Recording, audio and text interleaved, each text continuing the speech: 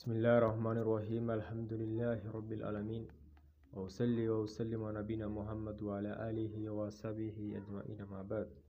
And the Caliph pardon crimes written by Islam say there is no concept in the Caliphate of a pardon for crimes committed and where a sentence has been surpassed.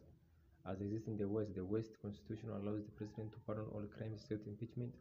Article 2 Section 2 said that the President shall have power to grant reprieves and pardons for offenses against the United States, except in cases of impeachment. This gives the U.S. President full judicial power in overturning court rulings or even preventing prosecutions from taking place.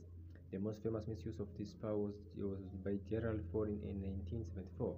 After Richard Nixon resigned from office due to the Watergate scandal, his vice president Gerald Ford assumed the presidency. In a televised address to the nation on 8 September 1974, President Ford gave Nixon a full and unconditional pardon for his part in the Watergate scandal, hence preventing any further judicial proceedings against him. Critics claimed that this was a corrupt bargain between the two men. Nixon would resign, giving Ford the presidency in return for Ford giving Nixon a full pardon.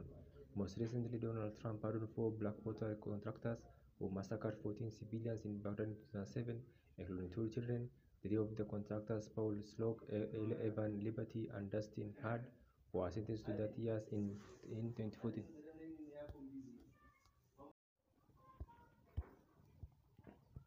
Most recently, Donald Trump pardoned 4 Blackwater contractors who massacred 14 civilians in Baghdad in 2007, including 2 children. 3 of the contractors, Paul Slough, Evan Liberty, and Dustin Hard, were sentenced to 30 years in 2014, and the 4th, Nicholas Slayton, was sentenced to life. All 4 are now free after Trump pardoned their crimes.